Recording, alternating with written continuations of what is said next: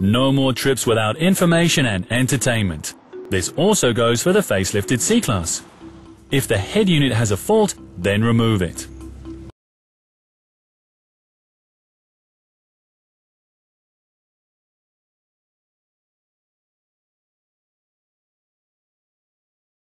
First, loosen the trim over the head unit. Using a plastic wedge, work your way from the right to the center.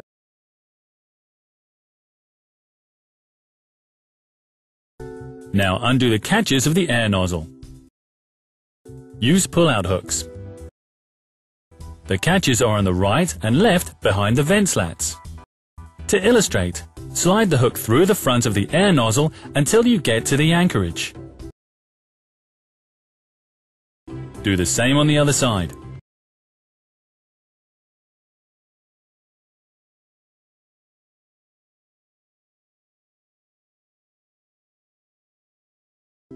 Now pull out the center air nozzle and the trim strip until you get access to the plug connector.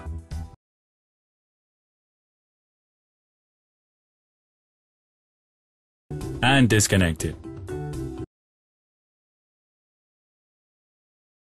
Then remove the center air nozzle. Now you get access to the two screws above the head unit. Use a Torx bit to undo the screw on the left and the right.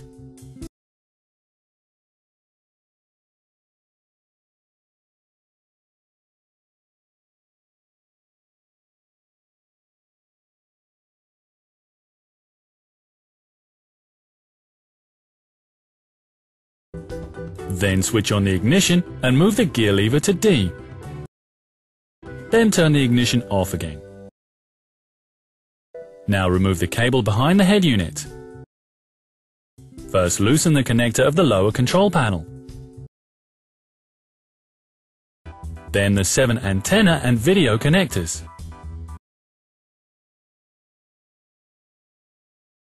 Lastly, take out the central connector and remove the head unit completely.